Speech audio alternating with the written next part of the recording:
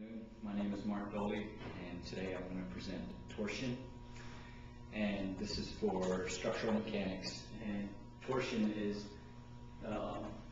shearing stress and strain due to twisting. So, and what I'm going to be presenting is the shearing stress and strain due to twisting of a rod. And I'm going to start out with the general formulas that I'm going to develop later.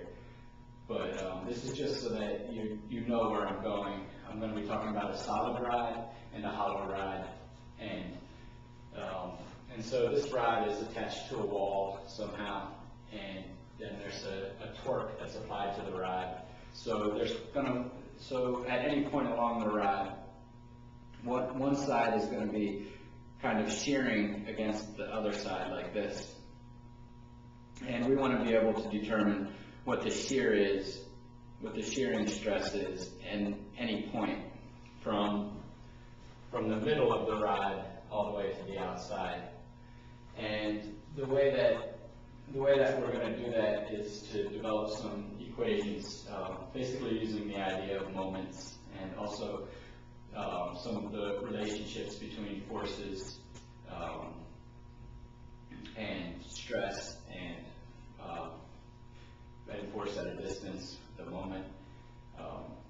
And so this is the cross section of this. It's just a little bit bigger, and this is just to represent what I'm talking about when I talk about R and when I talk about R max.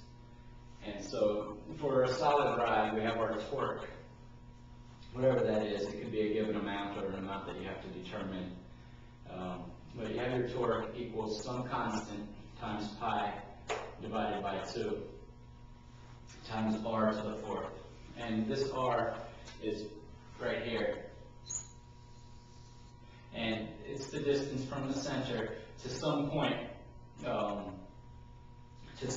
A.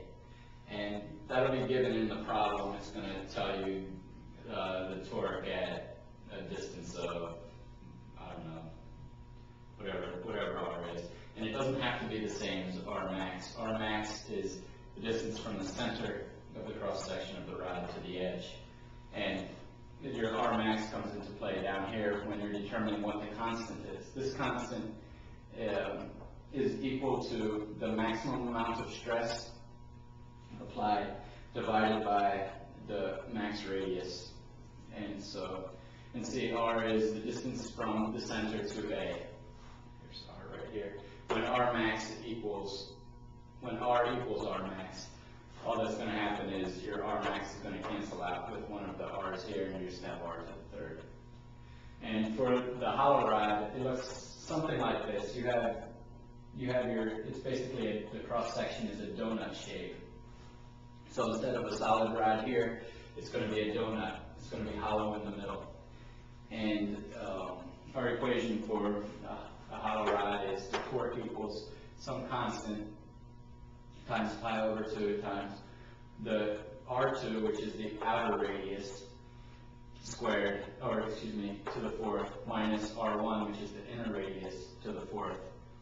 And so R1 is inner radius, R2 is the outer radius. And now I'm going to develop these equations from some of the fundamental ideas of stress and strain, as well as the idea of moments. It is the strain, and it's represented by this angle, lambda.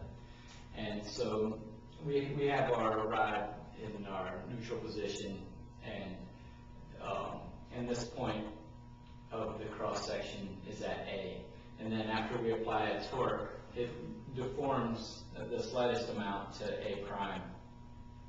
And so we work with this diagram to develop a relationship between, we use this arc length S to equal the length of the rod times this small angle here. And this is true only when you have a very small angle. And when you're using the small angle approximation.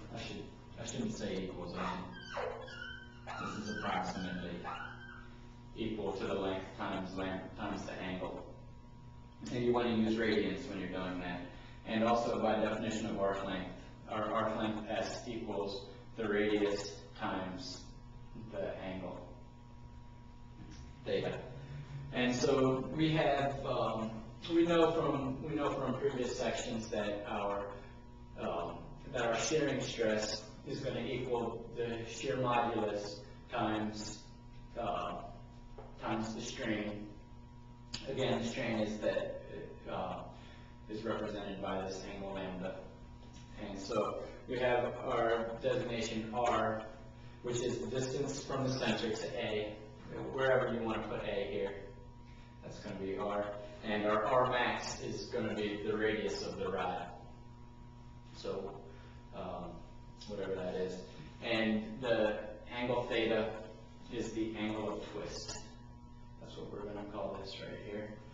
And so by setting S equal to the length times the strain, and setting S equal to the radius times the angle of twist, we see that the length of the rod times the strain equals the radius times the angle of twist.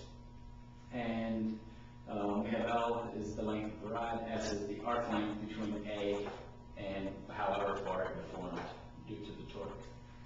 And so to further develop our equation, we're going to let R equal R max. So this radius R is going to equal the length of the rod. R max is the length of the rod. Excuse me, it's not the length of the rod. R max is the radius of the rod. And once we do that, we're going to observe that the strain is, the angle of strain is equal to the maximum angle. And what that means is that, so when R equals R max, this angle is as big as it can be. Imagine that if we were choosing a point here as our A prime and a point here as our A, you're going to see that your angle here, strain, is going to be a little bit smaller. As R decreases, this angle is going to decrease. So there's going to be less deformation. And the purpose of that is it's a tool that we're going to use to develop a relationship between the radius and the stress. And so we see now by